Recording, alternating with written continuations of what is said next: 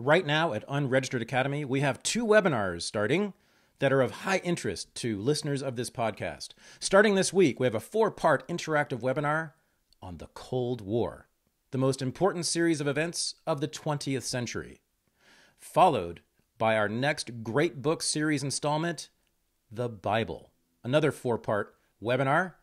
Go to unregisteredacademy.com and sign up now. I'll see you in class. This is the Unregistered podcast, and I'm Thaddeus Russell. This is a show about ideas, people, and behaviors that are considered inappropriate, out of bounds, or beyond the pale. The things you're not supposed to talk about if you're a school teacher, a college professor, a businessman, a politician, a parent, a neighbor, or even a podcast host. These are the things you're not supposed to say or even think if you're a good liberal, a good conservative, or a good citizen. Each week, I'll interview a person who has something bad to say. They might be a journalist or a professor. They might be a porn star or a drug dealer.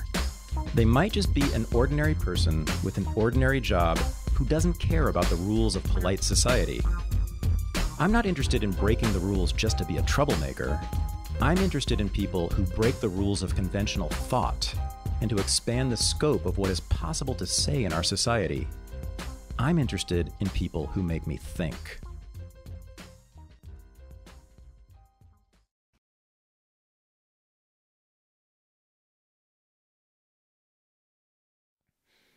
I learned pretty much everything I know about the so-called deep state from people on the left. But now, they don't want to talk about it. Except for this week's guest. This is my interview with Christian Parenti. I am joined from New York City by Christian Parenti, who has been on the show before, who has written 3 very recently, pretty remarkable articles for Compact Magazine and The Gray Zone that I wanted to bring to the attention of a bigger audience. So thanks for coming on to talk about this stuff, Christian. Thank you for having me on the show. So you are notable as a, not just critic, but I'd say a pretty fierce critic of liberalism and I guess the left generally, but from a very left-wing perspective. And we talked about that a bit the last time you were on, but you have paid attention recently to what's going on in Congress with these new hearings that some are led by Jim Jordan and others, investigating in particular what Jordan has called the weaponization of the FBI and other intelligence agencies against dissidents, really, political dissidents. And the political dissidents these days just happen to be in our society people who are on the right, conservatives, Trump supporters, the MAGA movement, January 6th protesters, those people. It's no longer the case that the FBI goes after the left, at least not nearly as much. Although actually in one of your articles, you do point to some very interesting recent attempts by the FBI to infiltrate, to do to the left what they've been doing to conservatives recently, but what they used to do to the left all the time back in the 50s, 60s, and 70s. So yeah. So today or yesterday, we had this very raucous, insane, I think, hearing on the weaponization committee, Jim Jordan's committee, in which they brought Michael Schellenberger and Matt Taibbi to testify about the Twitter files and about the FBI's involvement, intervention, whatever you want to say, with Twitter in determining who gets censored and when. And I watched most of it, and we were just talking before we started rolling here. The first thing is I was just shocked at the intellectual quality of especially the Democrats. I actually didn't pay attention to what the Republicans said too much. It was less interesting. But the Democrats were, they all reminded me of the assistant principals in my middle school, that kind of person. Someone who's very interested in holding power, someone who's very insecure about their abilities and is somewhat sadistic, so they tend to take out on their inferiors using the apparatus that they're in control of. So anyway, that's just my first thought. But I mean, there was so much else going on there. What was your take on this? I was shocked at the hostility of the Democrats towards Matt Taibbi and Michael Schellenberger. I mean, I thought that they would wear the mask of congeniality while trying to undermine the two journalists by way of content, but they just came out swinging, right, interrupting them, and I mean, they looked like the saboteurs that they are. It's very clear that the Democrats are going to use their power within this committee to try and discredit the committee, and that's really unfortunate because, I mean, I don't think that it's only the right who are dissidents right now. I mean, that's why I, as you mentioned in the article, described this infiltration of the Black Lives Matter protests in Denver, where the FBI used an informant who got at least one Black Lives Matter protester activist framed on weapons charges, and he was doing all sorts of classic agent provocateur type things against BLM. Now, if there was a grassroots movement to pressure the Democrats to use what power they have on this committee to expand it to look at the FBI's persecution of the left historically, and well, we don't know. Also, now we know that there's some of it now, but I mean, if that were to happen, that would have been a good thing. But it's very clear as of this, the second hearing they've had, that the Democrats are not going to do that, and they are trying to sabotage this committee and turn it into, you know, a circus. And that was, the blatant quality of that shocked me.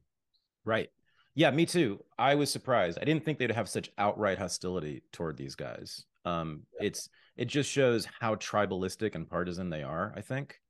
I'm sure they were fans formerly of Matt Taibbi, at least. You know, when he was writing for Rolling Stone, I'm sure they thought he was a very upstanding journalist, but they called them so-called journalists, which was amazing. I mean, Taibbi used to write for Rolling Stone. He's won journalism awards. It was outrageous. It was totally outrageous.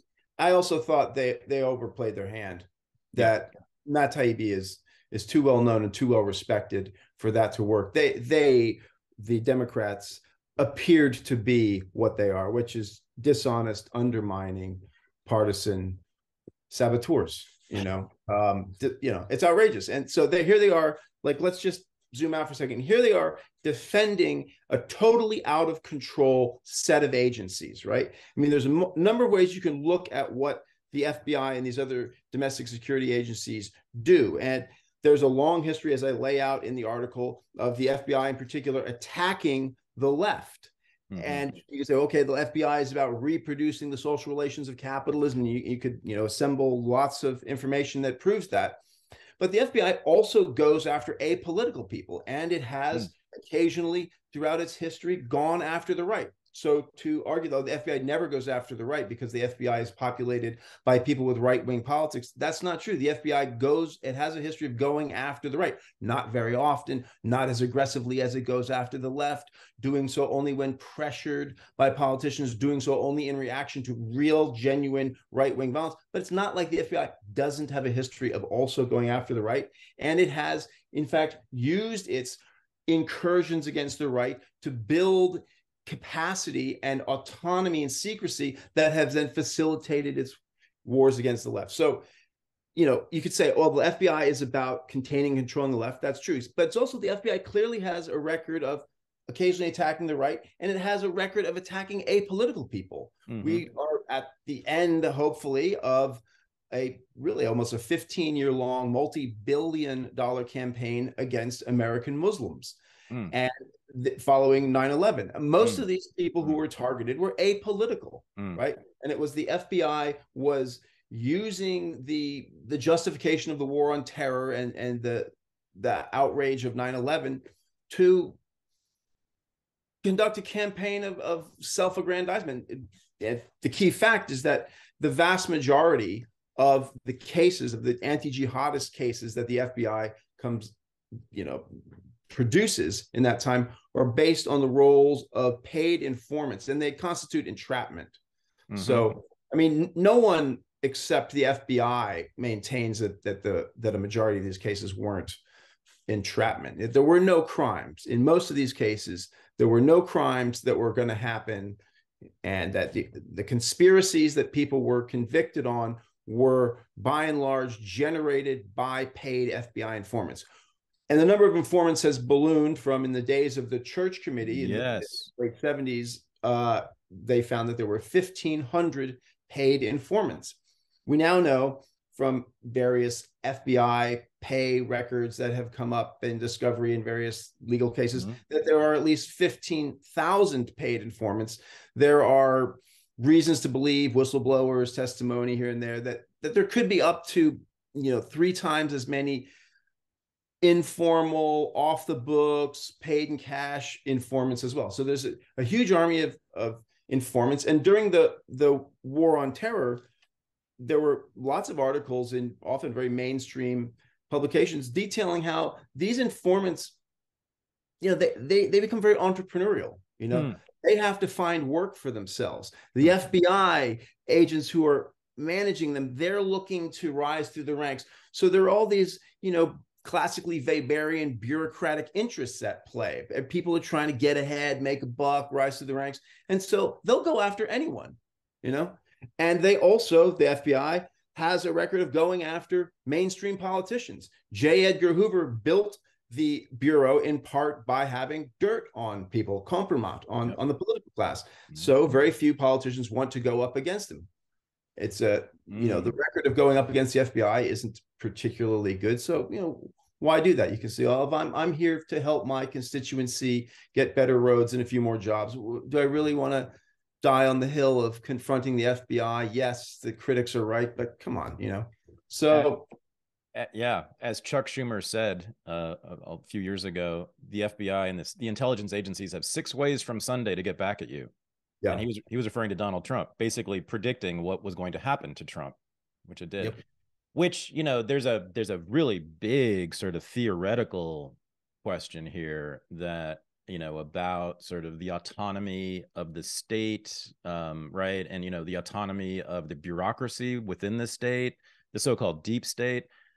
I mean, I don't know about you, but growing up as a standard lefty, I never bought that. I never thought. Now it seems obvious to me that there's definitely a deep state, but for most of my life, I just didn't.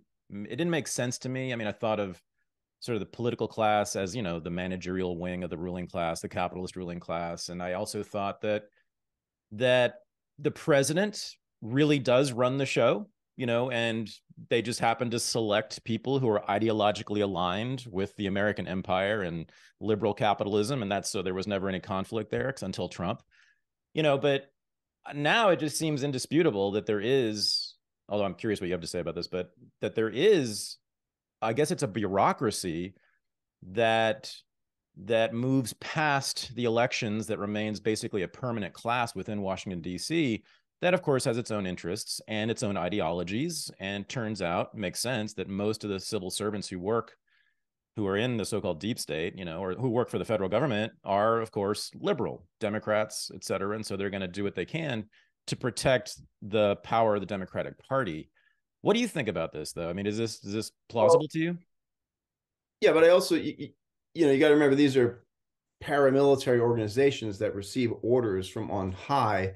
And what matters more than the culture of the organization as a whole is the thinking of the leadership. And so I think it's pretty clear, and this segues to the article Trump Against Empire. I mean, I think it's pretty clear that the political class and the permanent bureaucratic class, the top echelons of it in DC, by and large, hate Donald Trump and fear him. And I think the reasons they do that are because of what Trump did around American empire, about American foreign policy, American hegemony.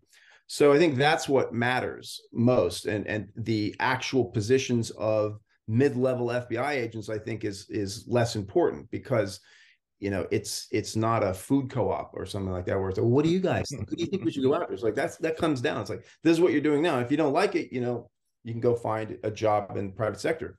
So you mean the leadership? But in terms of the interests of these agencies, absolutely, yes. I mean, the FBI, so the FBI has no charter, right? It's just a bureau. It's a desk within the Justice Department. Hoover builds it. So empire building has always been central. The FBI serves the interests of the ruling class, but it also serves the FBI's interests.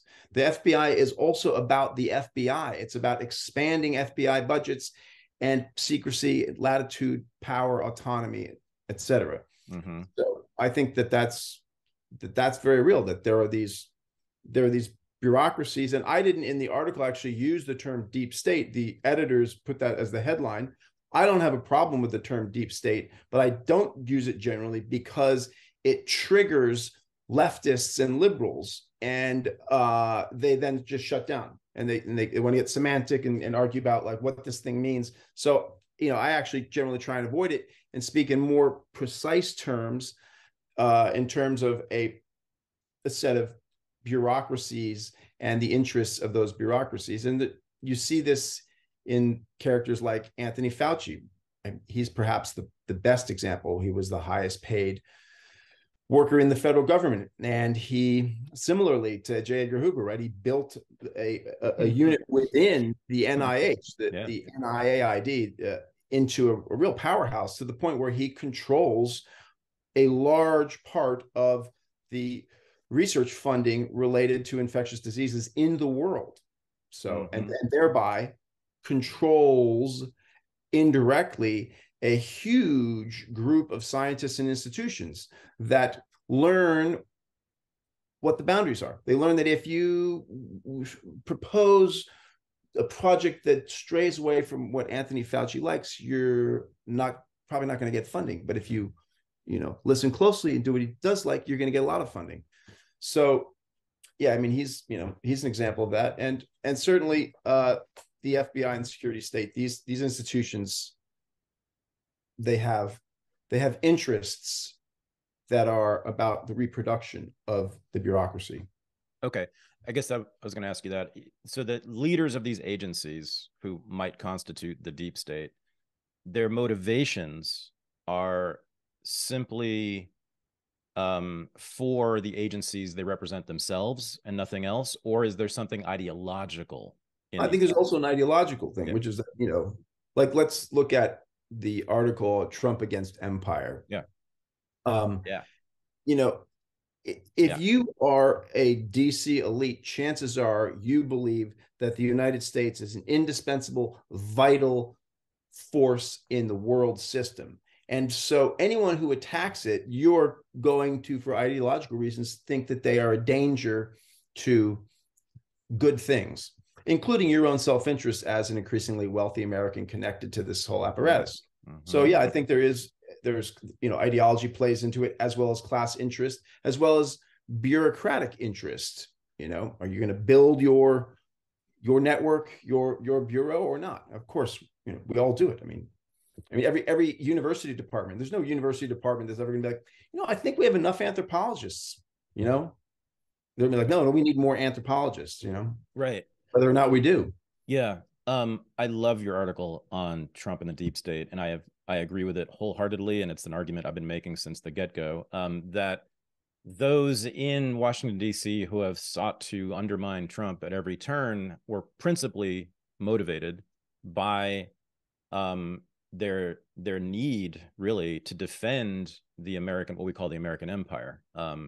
Trump's various, sometimes ham-fisted attacks on NATO and regime change operations and all that, is what I think sent them into a panic and made them do all sorts of things, including, majorly fudging elections, to put it politely, right? So I would say that is because commitment to a global American empire is part of the American political religion.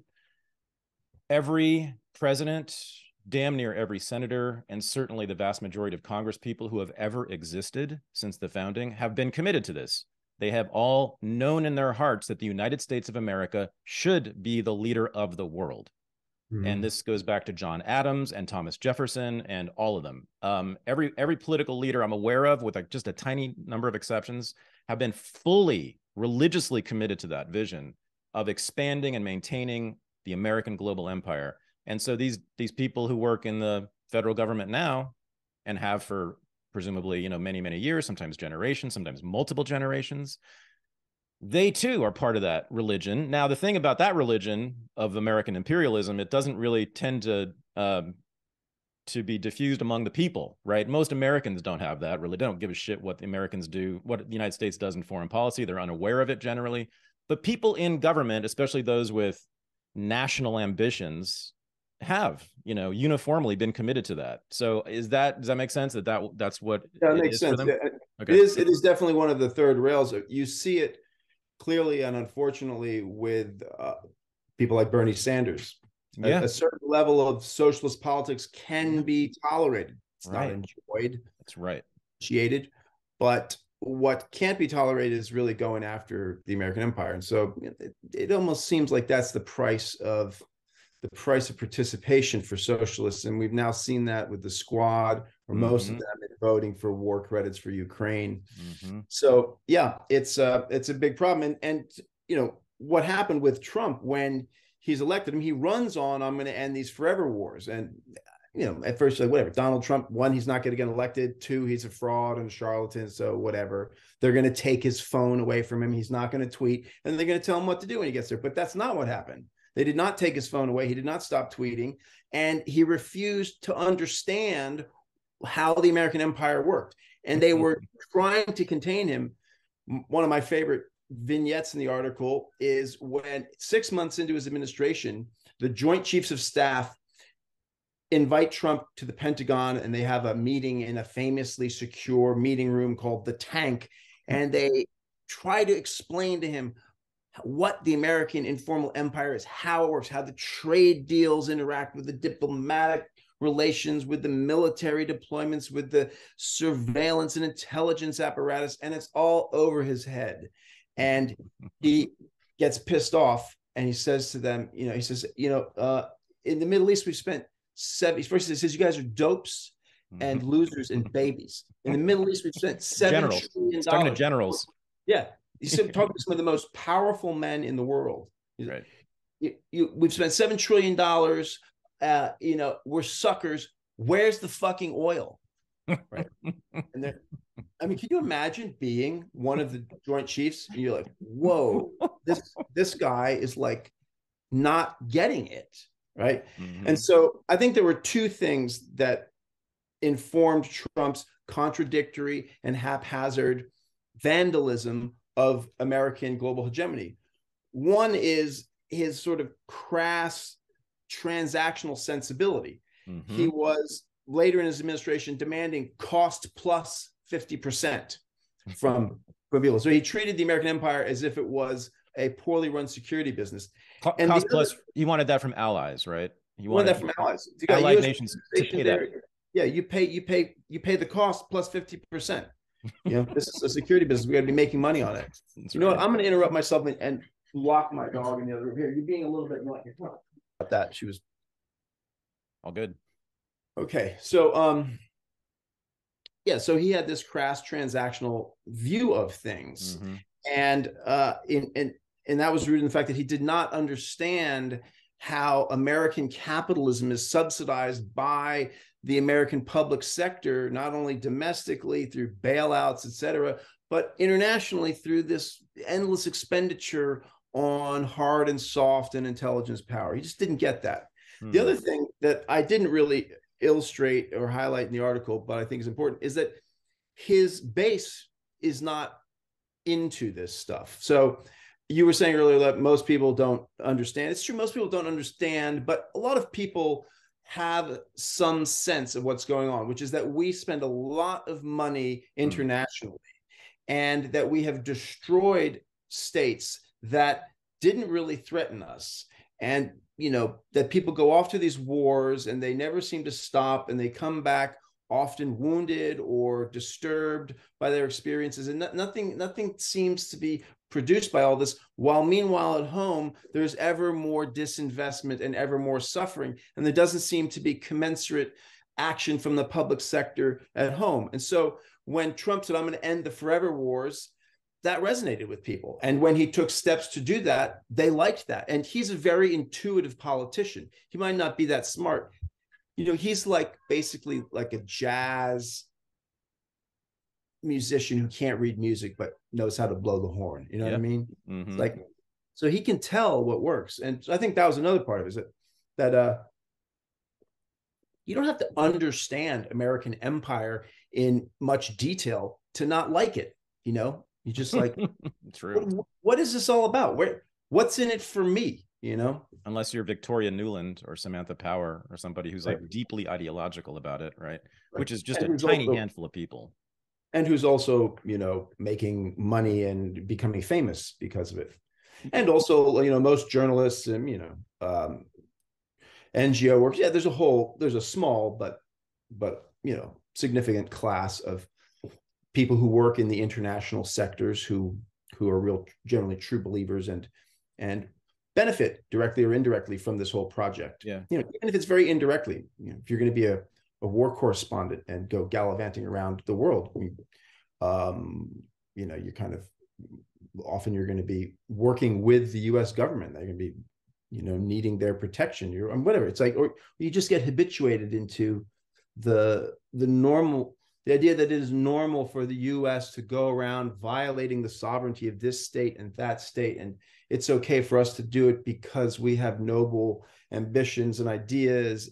And even though we have this long record of it all going wrong and misrepresenting our enemies, those are all just isolated incidents that don't bear on the fundamental truth, which is that we're a good country and we're doing the right thing. And even though it's bad that other people intervene, if other states intervene in their neighbor's business, that's bad. But when we do it, it's cool. Right. And that, most of the foreign correspondent class and diplomatic class believes that. Right.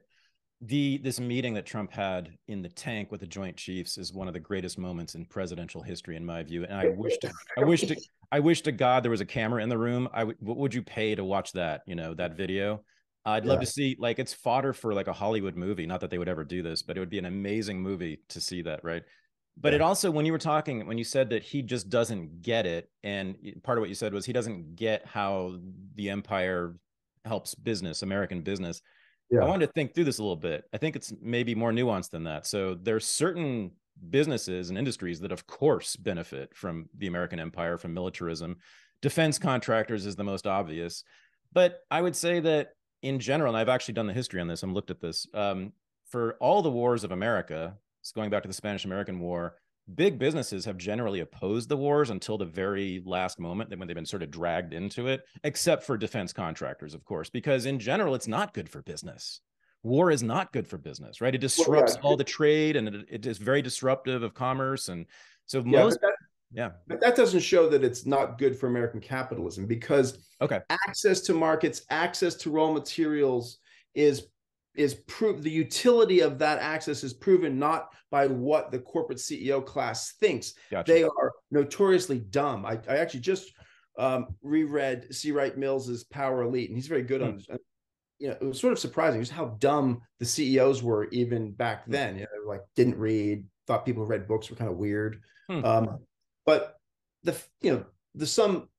effect of American empire is that the world is more open and accessible to American corporations and American investment. Yes, that is true. Now, the thing is, that was it also gets into a little bit about arguing counterfactually, which is difficult. But what would the world be like if there hadn't been a coup against Jacobo Arbenz in Guatemala in 1953 when he did land reform? What would the world be like if you just eliminated all the coups against the moderate nationalists who wanted to redistribute a little bit of money and have a mixed economy and try and develop their countries? What would the world look like? What kind of taxes would American corporations have to pay to do business on the scale they currently do? We don't know. We can only guess. Would United Fruit still be in Guatemala, right? And as powerful as it is, right? Exactly.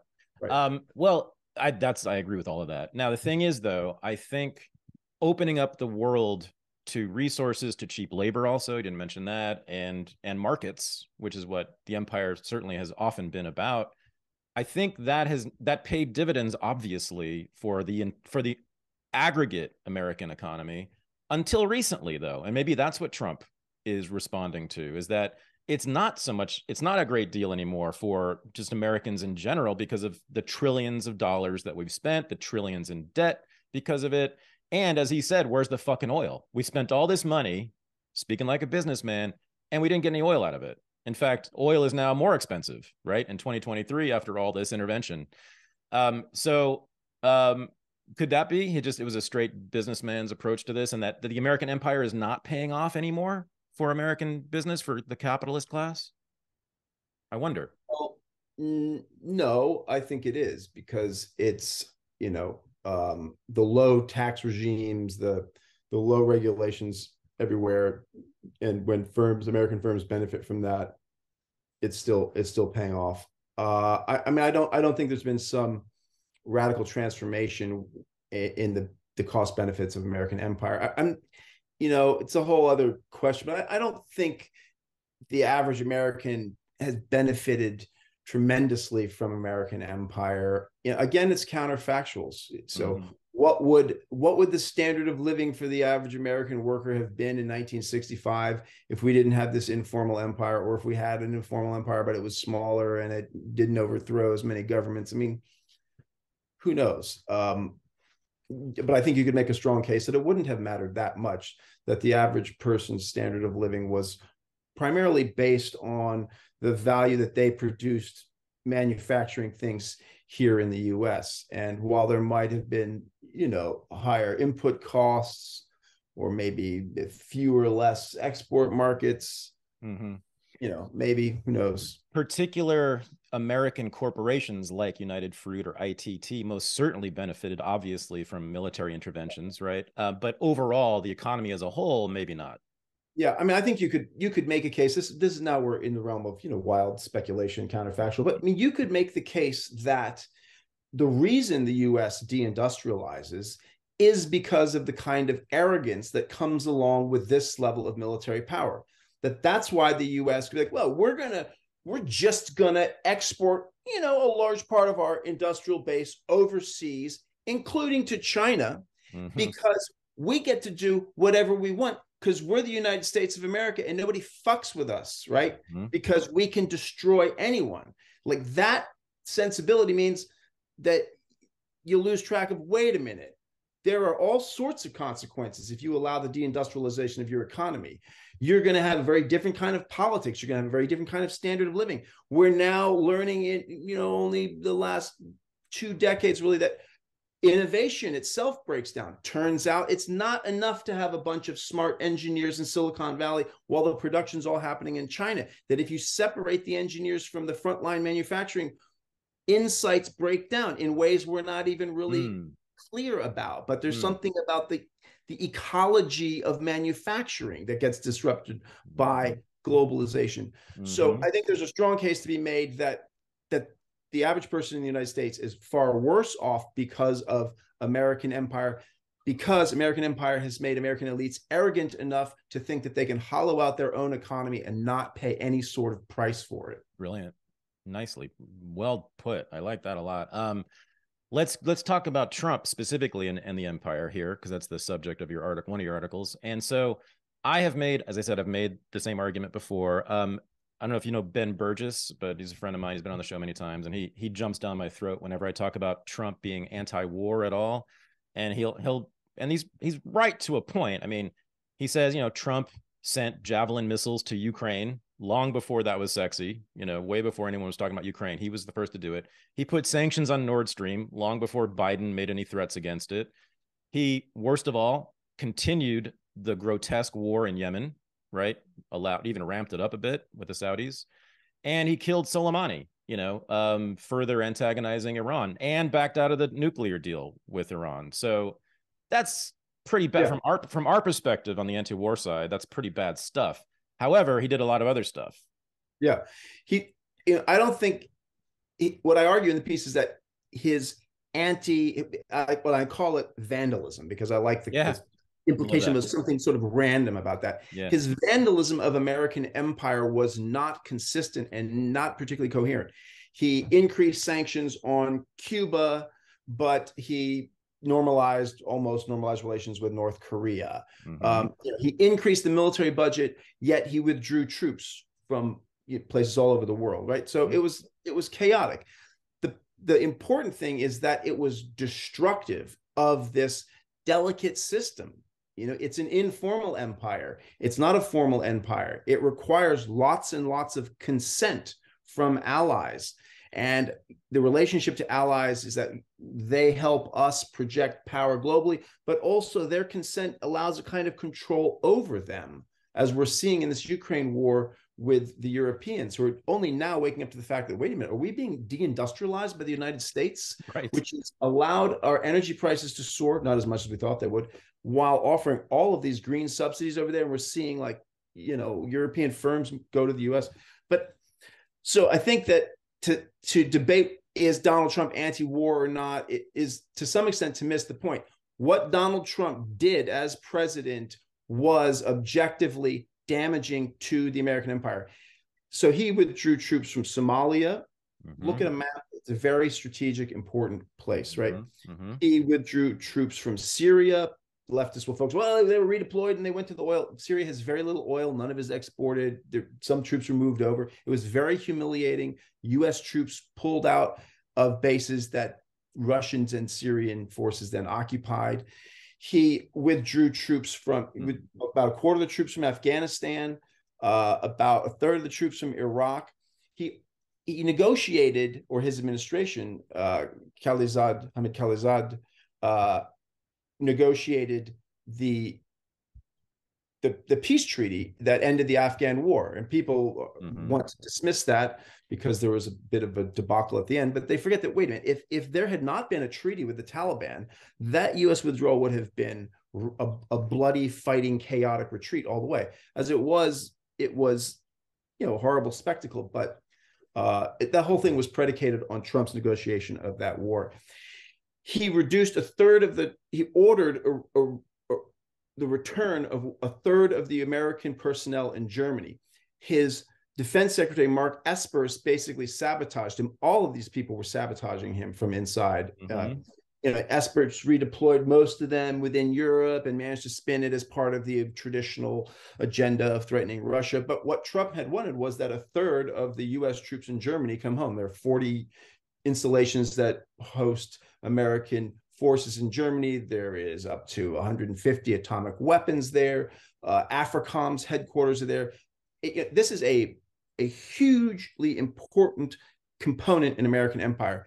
It should be noted, I didn't say this in the article, but in military science, generally, if you reduce in combat, if a force is reduced by 1/3 due to casualties, killed and wounded, it tends to lose its combat effectiveness. Trump, in one swift move, wanted a third of the deployment to Germany removed. And these are not soldiers sitting in trenches looking out, you know, for the Russians. These are people involved in very high-tech and delicately interconnected systems. So it's very hard to remove a third of them and not do more than a third's worth of damage to the whole thing. Similarly, in South Korea, it's not just a bunch of Marines at the DMV. It's a high-tech infrastructure, and it's hard to remove 25% of those personnel and not really mess up the architecture of how the power is projected, et cetera. So yes, he did those things. I mean, Nord Stream, his stuff on Nord Stream, that fit with his transactional sensibility. He's like, wait a minute, the Russians get to sell the Europeans oil, gas. We've got the fracking revolution. We should be selling them gas. So that's why he hated Nord Stream. And that, I think, is an important point for those who really think that Trump was a Russian agent. Because, I mean, if he was a Russian agent, he would have not gone after Nord Stream. He really hated Nord Stream. And he hated NATO. He wanted to remove the U.S. from NATO, which you get. Is that true? Like, I haven't actually seen that. When did he say that? He made... It's in Mark Esper's biography. Okay. I mean, he would talk about it. Wow. He wanted to close all U.S. embassies in Africa. All of them. Why do we have? Let's close them, right? So, shithole countries. Why would you want an embassy there? Right. That's part of researching this. I had a certain kind of sympathy / Schadenfreude for the military power elite. Just imagining what it was like for them to deal with this guy and how threatening It must have been, and it gave me insight. I can see how they convinced themselves he really is a Russian agent, even though there's no evidence, right? And the evidence is like, in the minds of these characters, it's like he visited the Soviet Union in 1987.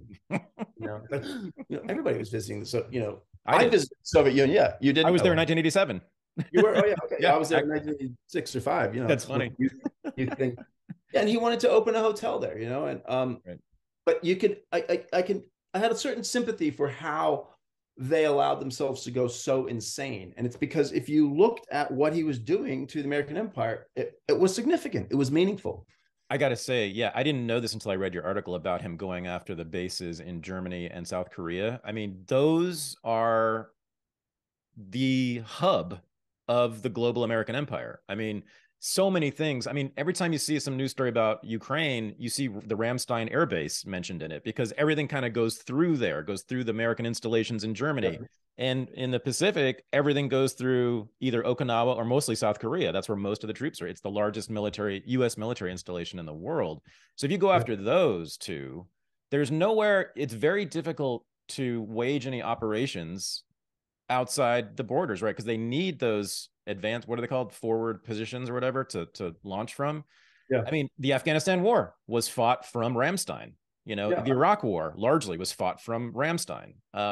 Wounded American soldiers who were wounded in Iraq would immediately be taken to a combat support hospital, but then as soon as possible to Baghdad International Airport, and then out to Langstol medical facility in near the big Ramstein air base in Germany. Right? Yeah. And then what's going on now is now that they're hawkish on China, I mean, where do you think they're planning on attacking China from? It's the bases in predominantly South Korea and Japan, but that whole area. And they can't do it if you withdraw significant numbers of troops from those places.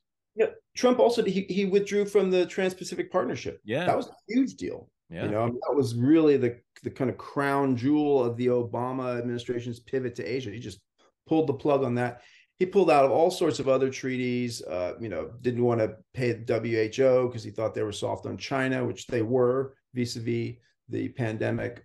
So there's all of that component, the softer aspect of American informal empire that he was also wreaking havoc on. Okay. So now you and I think, I mean, like, if someone were to close all of the embassies in Africa, let's just be clear, the CIA operates out of all sorts of places, but there's always a CIA presence in the embassies. It's generally central to the CIA's operations in a foreign country. If you were to close all those embassies, you would hobble the CIA's operations in the entire continent of Africa in a very, very serious way. Yeah, it's big. Now, you and I see all this as vandalism, but a little worse. There's some structural damage going on here also, right, to the American empire. The question, though, is whether the people in the government thought this too, right? Whether they were actually threatened by this. I mean, I believe they were, but I want to see some evidence. Whether this is what motivated them to go on an anti-Trump rampage, or was it that he was a racist white supremacist who grabbed women by the pussies, which is what they usually say. Overwhelmingly what we have heard for the last 6 years is that the reason Trump is bad and must go is all the cultural stuff, basically, right? What do you say to that? I think that didn't matter as much. That's the kind of stuff that is genuinely offensive to many people, but that they will overlook it if other more important things like stewarding the American empire are taken care of. But that, once he is vandalizing American empire, then, your average never Trump Republican or Democrat really, really finds their really serious conviction about this Hollywood Access tape. Whereas before they might have been like, well, if he was doing the right thing, then whatever, Bill Clinton strayed, people are people, whatever. JFK was maybe a philanderer, but good president, that kind of thing. Now, I think you can say this. I think this is just established that the anti-Trump movement from the beginning was led by the intelligence agencies and the FBI, right? I mean, all the information that was handed over to the New York Times, that was leaked to the New York Times, that was the fodder, was the. I mean, there's also, you could say the Democratic Party plays a pretty big role in, sure. No, but in terms of leaking information to the media, which was the source of all the anti-Trump stuff, right? That was all these unnamed sources in New York Times articles about Trump did this, Trump did that. That overwhelmingly came, I think, from intelligence folk. Yeah, I think that's probably right. And then, the signing off on the idea that the Hunter Biden laptop story was a hack and dump and was fake news. I mean, we have the 50 intelligence professionals signing off on that. But yeah, I mean, what we see most clearly the domestic intelligence state intervening in our politics around the more recent election, right? Trump's re-election, or his attempt to get reelected, right? I mean, and that is very serious. And this also relates to this is another critique of American empire, right? This is one of the oldest critiques of empire. It's that you cannot have an empire abroad and a republic at home without all of that stuff coming back to infect the politics of the republic and to undermine democracy, right? I mean, Rome begins as a monarchy, becomes a republic, ends as an empire, right? It's very hard for that not to happen. There are examples, the UK gives up its empire exhausted after 2 world wars and all that, and manages to have a very quite democratic and even social democratic good long run from the end of World War II to Thatcher. But that's a real threat. So, and we see that coming to bear in the case of the Hunter Biden laptop. And what happens, I'm sure your listeners probably know this, but I've been shocked by the number of people who aren't aware of this. Hunter Biden does leave his laptop at a Delaware repair shop. He abandons it. He signs the document saying that, I forfeit ownership if I don't come and get it, 6 weeks after being requested to do so. The guy tries to get in touch with Hunter Biden. He can't. And he opens up the laptop, snooping around, or maybe he's going to refurbish it, whatever. It's his laptop now legally. And he discovers, well, this is Hunter Biden, the son of the president's laptop. And there's a lot of incriminating evidence here. Never mind the crack cocaine, never mind the prostitutes. That's not important. There is evidence of influence peddling. Right. Of Hunter Biden using his influence as the president's son, vice president, and then president's son to make lots of money. And the Mac owner gets scared. His father brings a copy of the contents to the FBI in Arizona, where the father lives, I guess. The FBI don't want it. He gives a copy at some point to Giuliani and Giuliani's lawyers. The FBI show up and get the laptop from the Mac shop in December of 2019. And they tell him at that point that generally people who keep their mouths shut about this sort of stuff don't have any problems, which is scary for him to hear. And the FBI then starts this influence campaign. How extensive it is, we don't know.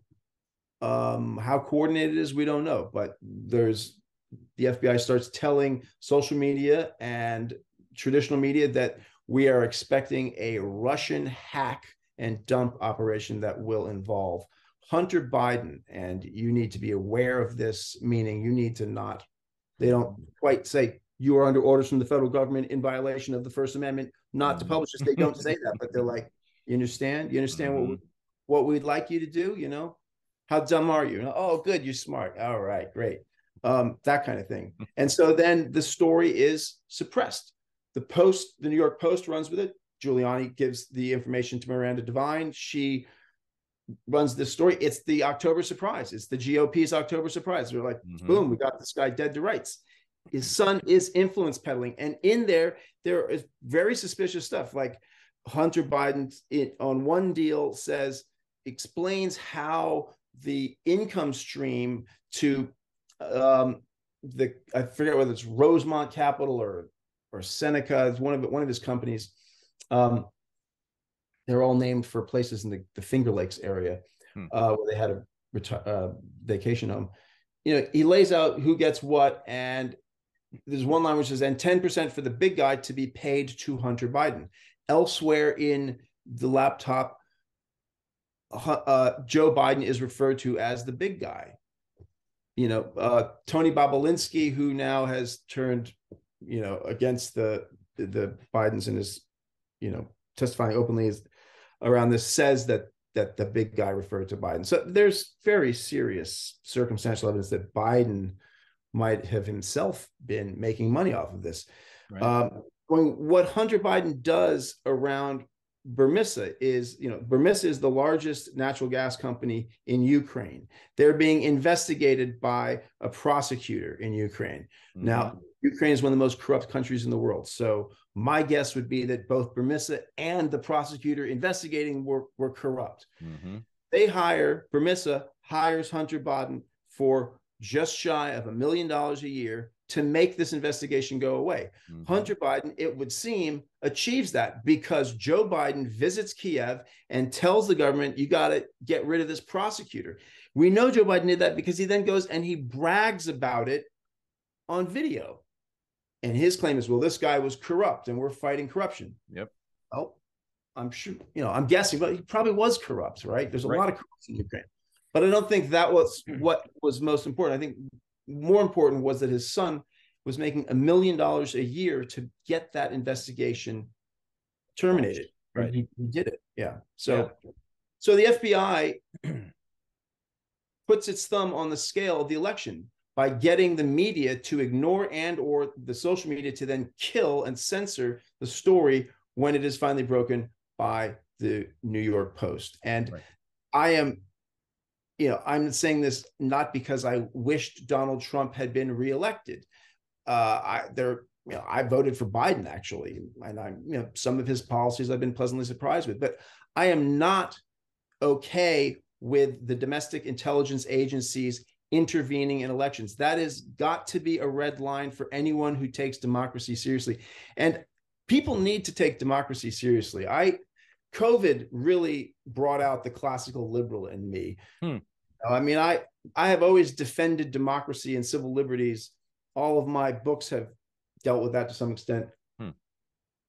But I think, like many leftists, I had perhaps more of an instrumentalist relationship to these freedoms. Mm-hmm. Civil liberties are good because you can do stuff with them. You can agitate for progressive social change, and that's all true. And I still appreciate them for those instrumentalist reasons. Mm-hmm. But I also appreciate them because of what they are.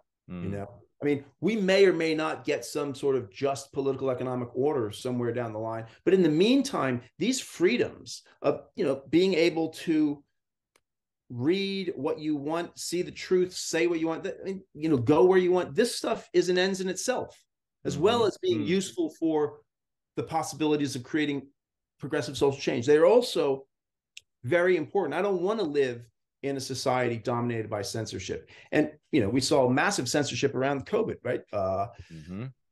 Jay Bhattacharya, Martin Kilgore, these are top flight virologists, epidemiologists, and they were treated like total freaks, and they had their work censored effectively. The volume, whatever, it was, the visibility was turned down, but sometimes worse than that, I believe. I don't know all the details about how much of that stuff, their accounts were how much they were messed with, but we know that they were messed with, and now we're realizing, these are the people who recommended focused protection rather than society-wide lockdown. And we're now seeing this surge in all-cause mortality that is it's not just hidden COVID, right? Even if you're like, okay, maybe some of this surge in all-cause mortality, maybe it is the lingering effect, not long COVID, but maybe it's the lingering damaging effects of COVID, some of that. But a lot of it is clearly also the result of lockdowns, right? And in retrospect, we're like, focused protection, these guys were right, and a lot of people died because they were mocked and censored. Correct. And and the left is just, the left totally failed that stress test. And I'm going to spend the rest of my life trying to get my head around that. And I've been shocked to see how people on the left, my friends, my, longtime smart lefty friends, a lot of them are saying, oh, the Twitter files don't matter. We knew this already. It's like, well, wait a minute. We didn't know all these details. No. And if it does confirm what you suspected all along, why aren't you interested in the details? Right. And I've even heard, I had a friend who was saying, oh, I don't think it's a violation of the First Amendment. It's like, how could it not be a violation of the First Amendment? He said, well, this guy's a lawyer whose partner works for the ACLU. He's, well, because you're not entirely removed from the public square. It's just this one little outlet. I mean, the First Amendment says, it does not say the government shall not entirely limit your access to the public square. It says the government shall not abridge speech or the press. I mean, abridge, it means damage a little bit, limit a little bit, right? It's clearly a violation of the First Amendment, or it seems to me. But so, yeah. So yeah, you hang out with a lot of lefties. I hang out with a lot of lefties, always have. I know a lot of them. And when I bring these things up, it's not even a matter of them sort of trying to deflect or coming up with counter arguments. They literally have never heard of this stuff. Yeah. There's a lot of that. They don't know basic facts. I mean, they don't know about ivermectin. They don't know who Jay Bhattacharya is. They don't know what Burisma is. They don't know. They don't know that there is a surge in all-cause mortality. They don't know that the UK no longer gives out the shots to anyone under age 50. That happened February 12th this year. They don't know that Denmark and most of the other Nordic states are similarly doing that. And they're doing that because they're seeing evidence that there are injuries from the vaccines. The vaccines can simultaneously have benefits and create risks. And for younger people, they're finally becoming aware, wait a minute, it's not, the cost benefit analysis is not such that we should be giving people these shots if they're under 50, right? And for 3 years, you have not been able to have that conversation or, attempt such a cost benefit analysis. Yeah. And as a result, people don't know anything. What I've noticed in all that, what I guess really shocked me is just how hegemonic the mainstream press is on the left. And I think that social media to some extent plays the role of laundering the power of the New York Times, the Washington Post, because social media is a place where stories are broken. It's a place where you can read primary documents.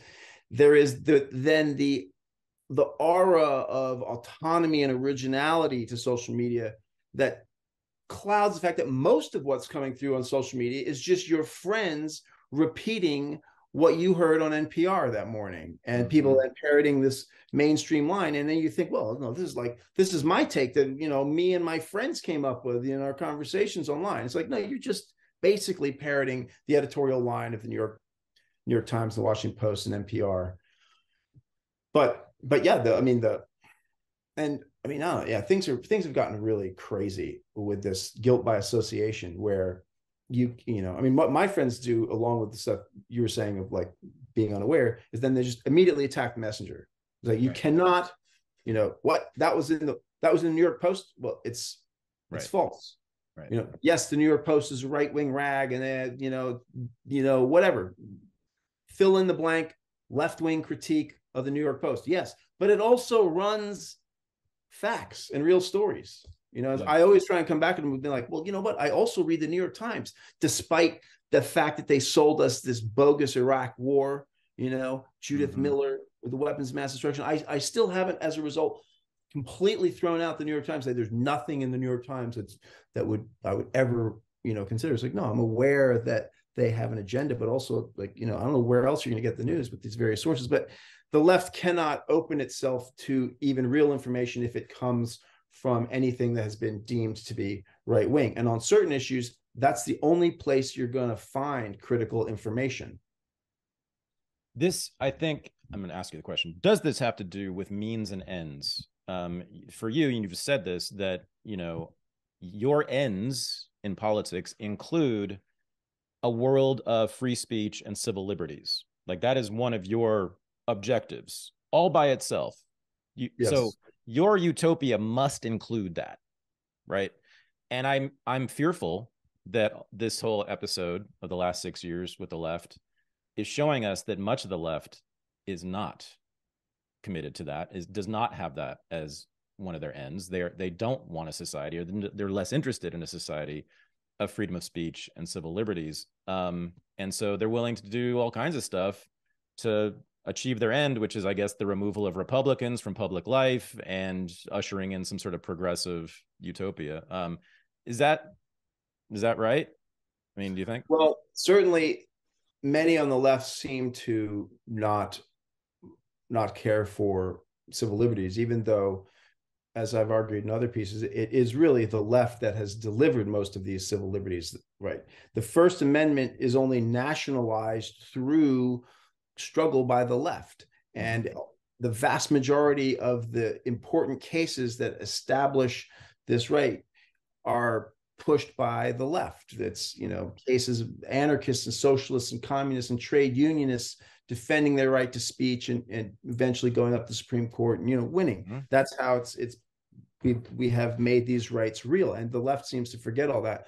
Why has the left done that? I think that, I don't know really, but I think that there's a kind of a growing sense of dread about the future.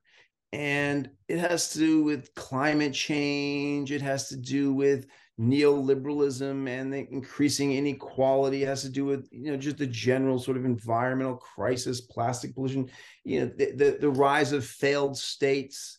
It just, wherever you look, the world over the last 40 years has become more and more dangerous seeming, right? And in reality, it is. I mean, things are falling apart in many different ways, in many different places. That's not the only thing that's going on, though. But that I think that the left carries a kind of left intellectuals, left middle class intellectuals carry enormous amounts of anxiety about all this stuff, and that it's now cathecting onto things, and what we're seeing is a kind of panic.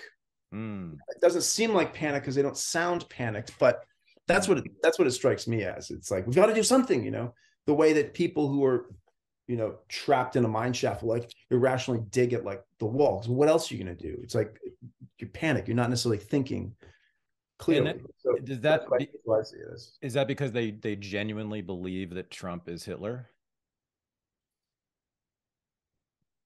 Well, not all of them do, but some do. I think that he's a fascist. Not that he's Hitler, but that he could lead the country in an authoritarian direction. And I mean, clearly the country is becoming more authoritarian. But but not so much because of him. I would agree. I think you and I would agree that the center is as big a threat as the left. I mean, as the right. That this we've got a long record of this now. I mean, Bill Clinton massively expanded the war on drugs, right? We've got to wake up to the fact that the liberal center is deeply authoritarian and is so, I'm surprised by the number of sort of left-wing elders who every 4 years their critique of the Democratic Party goes out the window and they're like, this could be the last election in our lives. We've got to stop the Republicans because they're proto-fascist. And there are Republicans who are proto-fascist, but what the left and the center is blind to is the kind of authoritarian politics of the center. I mean, Augusto Del Noce, who's gotten, was just translated in 2017 into English, but then during the COVID thing, a number of people started reading Agamben, and then Del Noce, and Del Noce warned about this in the 60s. He says, we know about the totalitarian potential of the right. That's fascism and their obsession with race. And we know about the totalitarian potential of the left in the form of Stalinism and justifying everything in terms of the class rule. But there's a third source of potential totalitarian rule that people seem to be blind of, and that's the totalitarianism of the center and scientism, right? And this is seemingly apolitical justification for all the same stuff that the other authoritarian systems have ruled in. And I think that is the real threat we're facing now. It's this kind of unrecognizable to most people totalitarianism of the center, and scientism is the thing. De Noce was completely right. And you see it in the rise of this fact checking. This is like garbage. Somebody should write an essay on this. Read all these fact checks. What strikes me is so interesting about a lot of these fact check articles is how they're self-contradictory, right? They'll they're going to attack some claim, and the first thing they do is they misrepresent the claim. So then they're going to debunk this narrower or slightly wrong version of the original argument. And then in the process, they frequently will acknowledge that, yes, it is true that, whatever, that there's been, whatever the claim is, but that whole, the idea that like, this is, you could have some sort of non-ideological fact check. Like this is just like taking we're just like taking the temperature of a person. It's just like completely objective. Just give it to a scientist. Yeah. They'll figure it out. Yeah. They'll tell you what's true. Yeah. So Lenin famously asked what is to be done. And you have some recommendations in your article about the FBI and the weaponization committee, Jim Jordan's committee. So, MAGA Republicans, I should say, not establishment Republicans, but MAGA Republicans have been calling for quite a while to dismantle totally, which is amazing to hear coming from conservatives, right? Dismantle entirely the FBI and the other intelligence agencies.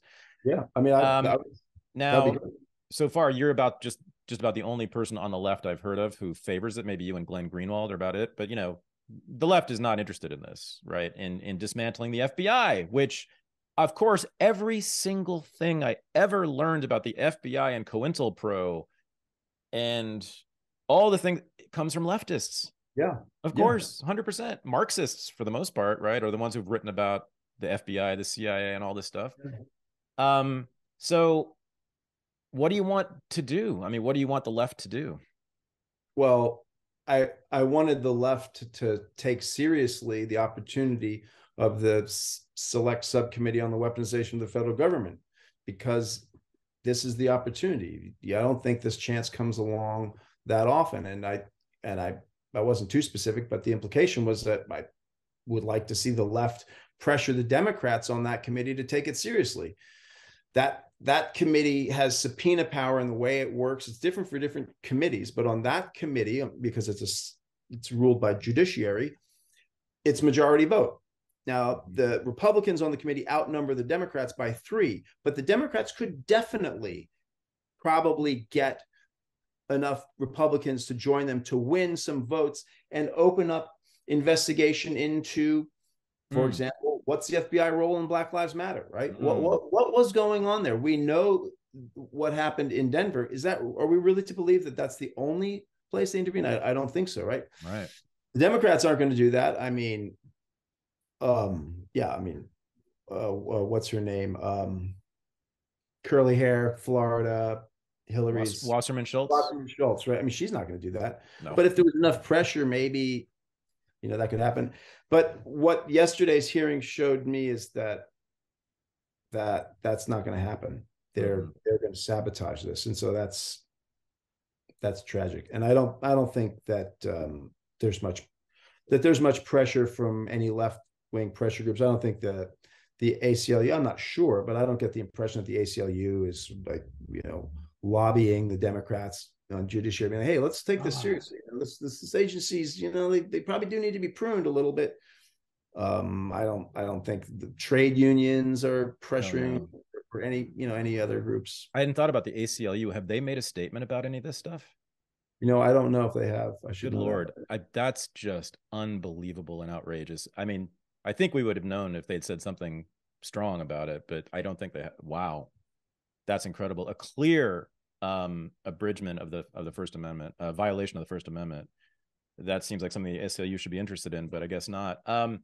People are unaware. Let's talk a little bit about the history of the FBI, then I'll let you go. But, people are unaware. A lot of people know about COINTELPRO's attacks on the Black Panthers and the Communist Party, et cetera, and various new left organizations in the 60s and 70s. They don't know at generally don't know that at the very same time, from the early 60s to the early 70s, the FBI, through the COINTELPRO program, was doing exactly the same stuff to the Ku Klux Klan and the American Nazi Party. Not as much, though. In the mid-60s, there is a movement against the Klan. The FBI moves against the Klan. They open a COINTELPRO operation against the Klan in 64 because the Klan is off the hook, violent, attacking civil rights workers, and they're under a lot of pressure from politicians and from liberals in society to do something about it. So they do crack down in around 64, 65 on the Klan. And it's never at the scale of what they did against the New Left, which included, trade unions, the United Electrical Workers, UE, AFSCME. So yeah, those campaigns were not as big as the ones against the left. And as one of the scholars I quoted in the essay says, that those campaigns, like the infiltration of the far right by the FBI, tended to be more about controlling what they did, whereas the infiltration by the FBI of the New Left was about destroying the organization's capacities to operate. So they definitely, they were not even-handed with the far right and the far left, but they did investigate, and they did have cases. And then in the 90s, then it picks up in earnest after Ruby Ridge, after Waco, the rise of the militia movement, and then there's Timothy McVeigh's bombing, and so there's FBI infiltration and repression of those groups. And somebody asked me when I was discussing, so what are you against? Police organizations not have the right to infiltrate? And it's like, no, I think that realistically, no. Police have the right to, put informants in organizations if they think they're threats. I mean, honestly, like in modern world with crime and stuff like that, and terrorism, there's going to have to be police powers. But what's not okay is to then start ginning up crimes, and entrapping people. And that's what the FBI has done lots and lots and lots of throughout its history. And they just did it in Michigan with my friend Brandon Caserta, who was on my show, who was one of the defendants in Michigan who was acquitted, but they completely set those guys up. On the Whitmer case. The Whitmer kidnapping case, yeah. They had over a dozen informants in there. Yeah, Brandon spent 1.5 years in a jail, not even a prison. 1.5 years in jail, and then he was fully acquitted. For this. Yeah, complete setup, complete entrapment. Turns out, Christian, that the liberal center hates radicals of any kind. They hate anybody with a systemic radical critique of the liberal center. So that means that they have hated people on the far left, like our friends, socialists and communists and the Black Panthers, etc., and people on the right who have also had systemic critiques of the liberal center and radical critiques and wanted some sort of revolutionary action, in fact, right? So they're very willing to go after, they're very eager to go after anybody who threatens them in an existential way, which is what I think, that's what we're talking about. We're talking about radical dissidents on the left and the right. Yeah. And we're also talking about not particularly radical dissidents. We're talking about, at least in terms of the censorship, we're talking about people like mild-mannered professors like Jay Bhattacharya and Martin Kilgore. True. Yeah, right. Who are merely questioning this gigantic raid on the cookie jar by big pharma in the midst of this chaotic thing. I mean, let's talk about COVID for a second, right? Okay. We have this.